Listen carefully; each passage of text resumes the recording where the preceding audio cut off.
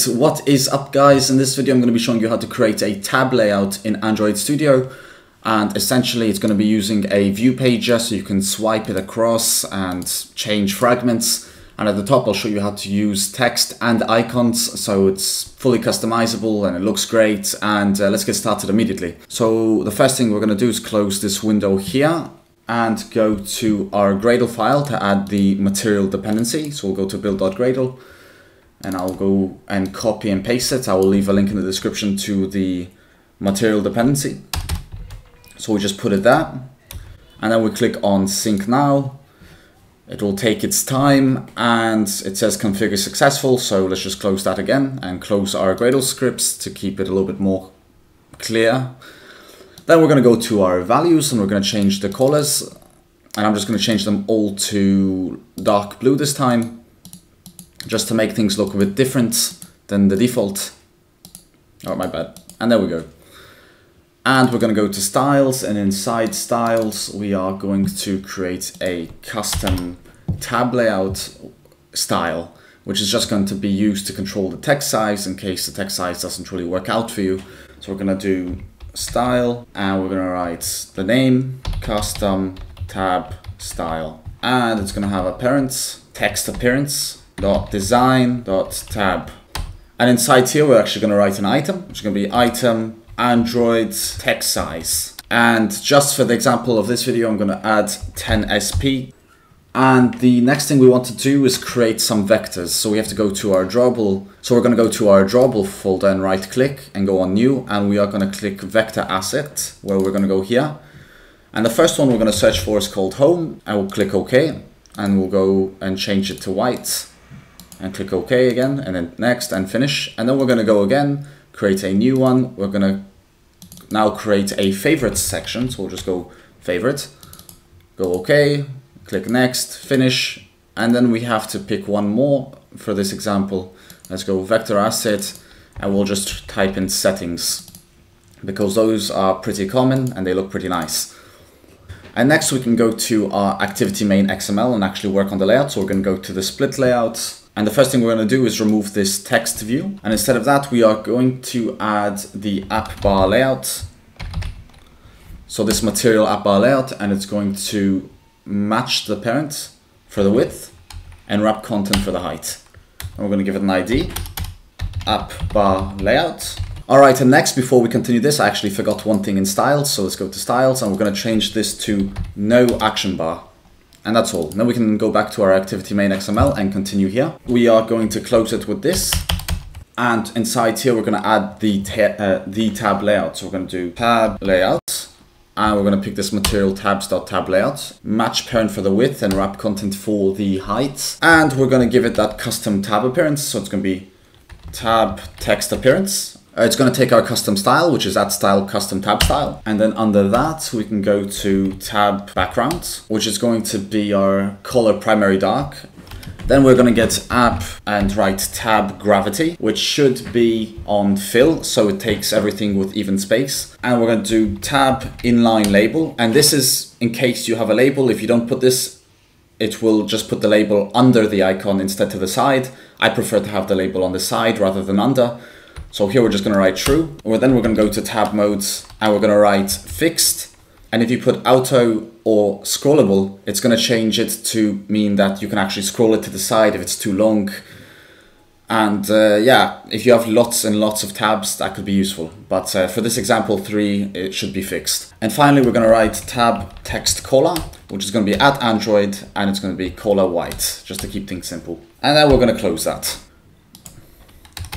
And right before we continue, we are going to change this to a relative layout because I forgot to do that. So we'll go here, we'll type in relative layout, and then right under we can continue with the view pager. So we're going to go open angle brackets and write view pager. And we're going to pick the first one, not the number 2. Match parent, match parent. We're going to give it an ID of view pager. And finally, we're going to do below, and it's going to be the app bar layout.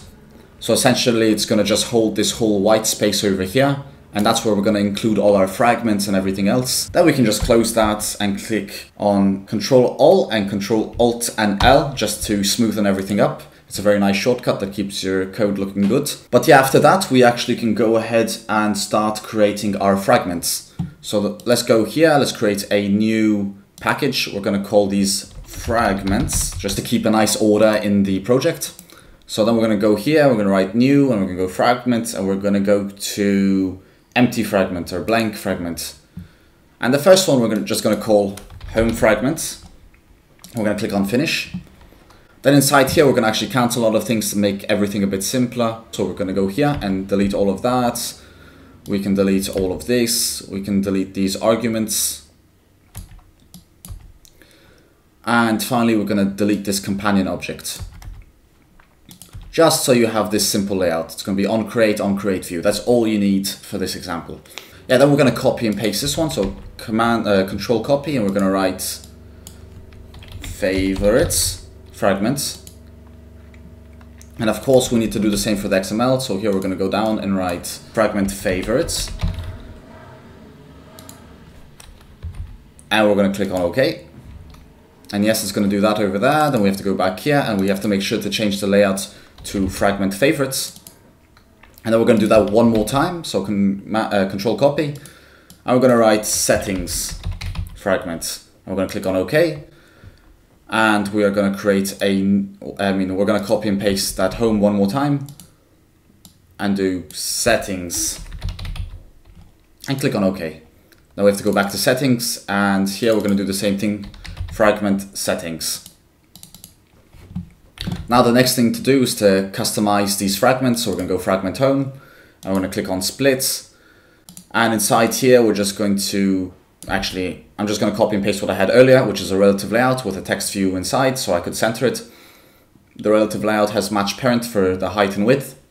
And inside I just put a text view that says home for the example of home. But after that, just copy and paste that, go to favorites, go to the split mode, and paste that in there, and just change the text to favorites. And the same thing is going to happen for settings. We're going to go to split mode, and inside here we will write settings. And it's simple as that. So now we have 3 fragments or 3 pages, and you can create as many as you need for your app, but this is just to keep things simple for now. And the next thing we want to do is create an adapter. So we're going to go new, and we're going to write package, and we're going to name adapters, name it adapters.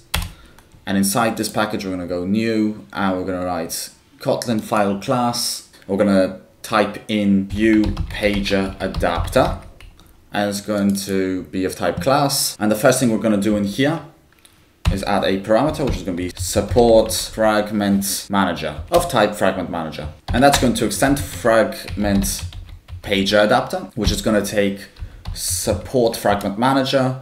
And finally, it's going to take behavior resume current fragment. And of course, that's going to add an error to the class because it wants you to implement a few members. So we're going to implement these members. And at the top, we have to create actually 2 values. One's going to be private value mFragment list, which is going to be an array list of fragments.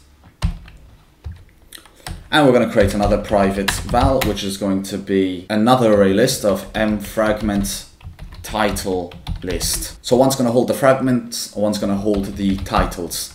So array list of string. And inside here, we are going to get rid of this to do and replace it with return mFragment list at the index of position. And let's just make that a bit nicer by writing Control plus Alt and L. And then we can go to our get count, which is going to also be very simple. It's going to be return, which is going to be return mFragment list. And this one's going to be dot size. And then under we have to override one more function, which is get page title. And inside here, we're just going to return mFragment title list at position. And finally, we just have to add a function, which is going to be function add fragment. And inside here, it's going to take fragment of type fragment and a title of type string.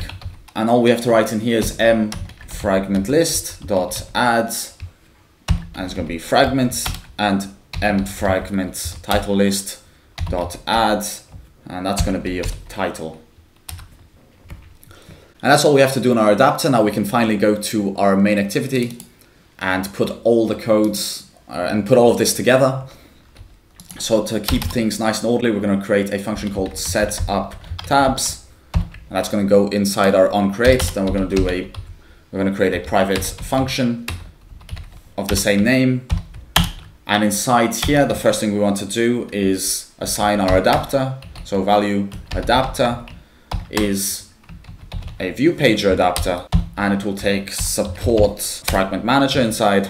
Then we can do adapter.add fragments, and the first fragment we want to add is the home fragment, and we want to give it a title, so we can do home, for example. Now we're going to do the same thing for the other two, so adapter.add fragments, favorites fragments, and we're going to type favorites, and then adapter.add fragments, and finally the settings fragment. And then we have to write view pager.adapter is going to be this adapter. And before we continue, I forgot something else, which is located in our activity main. We need to give this tab layout an ID, which is going to be @ID, and we're going to name it tabs. And then we can go back to our main activity and write tabs from activity main XML, and we can write setup with view pager, and it's going to take the view pager from our activity main XML. And down here, we are going to assign the icons to the different pages. So if we go to tabs and type get at the index of 0, which is our home, and then we need to assert that it is non-null and write set icon. And then we can get our r.drawable and then just type in home, and it will give you that icon. And we're going to do the same thing for the other two. So I'm just going to copy and paste that, and make sure to update the index to 1 and 2. The second one is going to change to favorites, and the third one is going to change to settings. And with that being said, we have successfully completed the tab layout. So as you can see, now we have 3 layouts, and if you tap on home, you stay on home. On favorites, it will switch to favorites. On settings, it will go to settings, or you can drag it with your mouse or your finger, preferably. But as you can see there, the favorites text doesn't really fit into the app bar. So what you can do is go to styles and change the text size to something a bit smaller, let's say 6sp. Although I do not recommend you do this in a real app because that is far too small. And also I'm using a custom text size on my phone. That's why all this text seems a bit bigger than it should be. But there you can edit your text to your likings. This might seem a bit too small for the menu at the top, but you can fit more text in there. Otherwise, my preference is actually to remove the text completely, so we can go to our main activity, and the way to do that, all you have to do is remove these titles, or just not include the titles, and click on play again, and it will reload the app, and it will include the icons without any titles. And as you can see there, that also looks great. You can click on home, favorites, and settings. It's very smooth, it's very easy to set up, and I really hope this tutorial helped you in some way. If you have any other recommendations for videos I should make, please leave them in the comment section below and I will take a look at them. But with that being said, I will see you in another video.